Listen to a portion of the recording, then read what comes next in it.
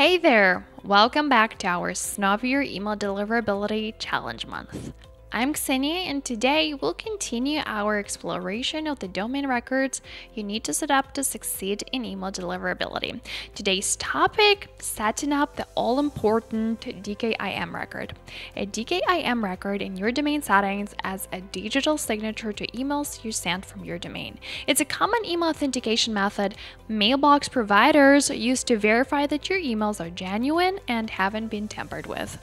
Today, I'll guide you through its setup using Namecheap and GSuite.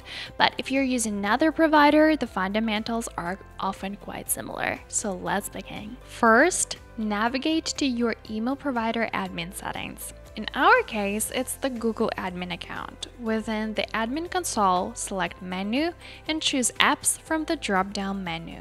From there, select Google Workspace, followed by Gmail. Then, go to the Authenticate Email tab and click Generate New Record. This action will produce a text record name and value for you. With this information ready, log into your Namecheap account. Click Manage the corresponding domain, then head into the Advanced DNS settings. Here, select New Record and choose Text Record.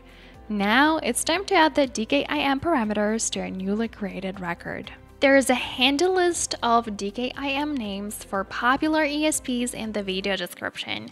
Simply copy the DNS host name or text record name from the Google admin account and paste it into the corresponding host field in Namecheap. Repeat this action with the text record value pasted it into the value field. Once done, ensure you confirm your entries by clicking the check button. A small but crucial detail to remember: in Namecheap, when inputting the host field, don't include the actual domain name. So far, an entry like